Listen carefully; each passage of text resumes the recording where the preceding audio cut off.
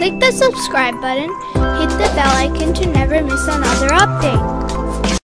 Everyone listened with reverence in the mosque as Ali, a respected speaker, occupied the pulpit, sharing stories of the great Imams that resonated with both young and old. His voice, though weathered, carried a sweetness that stirred emotions. The mosque brimmed with a diverse congregation, old and young alike. As the narrative unfolded, a sudden interruption occurred. A young man entered. Ali paused, his eyes shifting towards the newcomer. With a measured silence, Ali descended from the pulpit, his gaze fixed on the approaching man.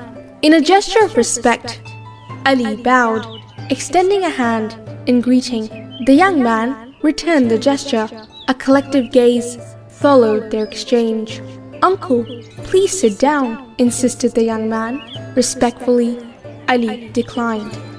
"My lord, how can I sit while you stand?" He knelt beside the young man, urging, "Speak for us, my lord." The congregation waited for the young man's words. The teenager, with a grace beyond his years, addressed the gathering. His brief sermon held a gravity that left many in awe. They wondered, how could such a young man be so knowledgeable and eloquent?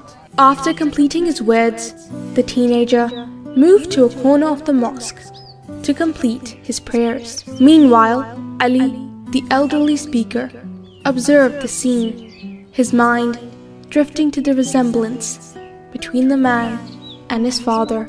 A tear traced a path down his weathered cheek.